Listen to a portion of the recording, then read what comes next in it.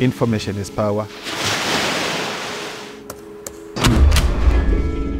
Through information sharing, we work together as East Africa, combating transnational organized crimes.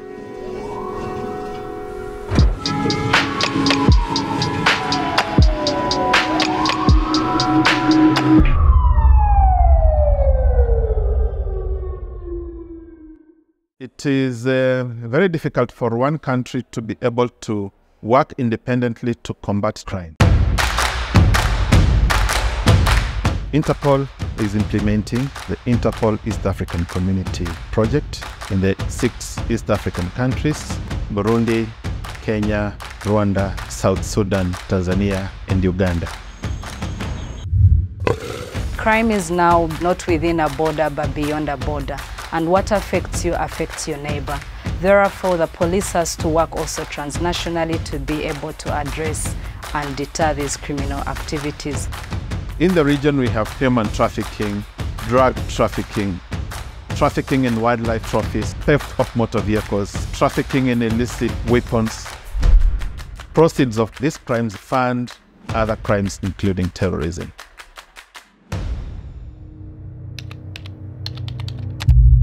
Terrorism has been in this region for a while now. Al-Shabaab, Allied Democratic Forces, and the Lord's Resistance Army, among others, have continued to unleash terror and insecurity in the East African region. Considering that the criminals work hand in hand, so should we, so that we have a concerted effort that can equally or even better manage and address these criminal activities. L'évolution des modus operandi des criminels change du jour au jour, ce qui nécessite que les officiers du BCN et la police en général soient à mesure aussi d'évoluer. The Interpol East African Community Project has invested in modernizing the national central bureaus, which are very central to Interpol operations, ensuring that there is coordination of Interpol activities among the 6 countries. The modernization comes in form of computer, fixing or installing state-of-the-art or the modern routers for communication. We believe that this I-EAC modernization component has made our national central bureaus to be more productive, to provide a conducive working environment for the officers that sit within these NCBs. Interpol also is doing a lot in the areas of training and capacity building. Training we are receiving through Interpol is helping the member states to improve their work and performance in handling the crimes in general.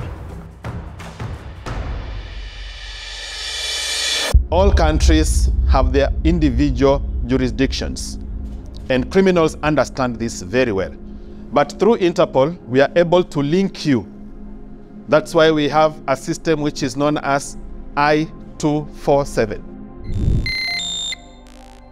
I-247 is an Interpol system of secure communication that is available to all Interpol member countries, and they're able to share information with each other.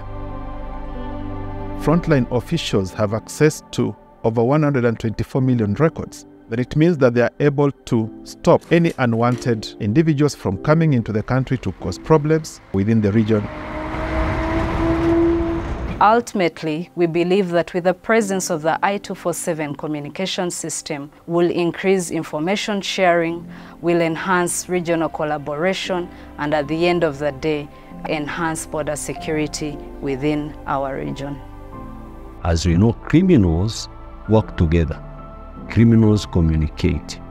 So I-247 enables different police agencies also to work together. Make sure that people's life and their property are secure, are protected. So we are ready, we are well equipped. We have the system, we have the equipment to handle any transnational criminal or national criminal who is participating in these crimes. Interpol, through the project, does a lot to enhance law enforcement in the region to work together. We are happy with this project because it has enabled law enforcement to really fight terrorism and other forms of crime.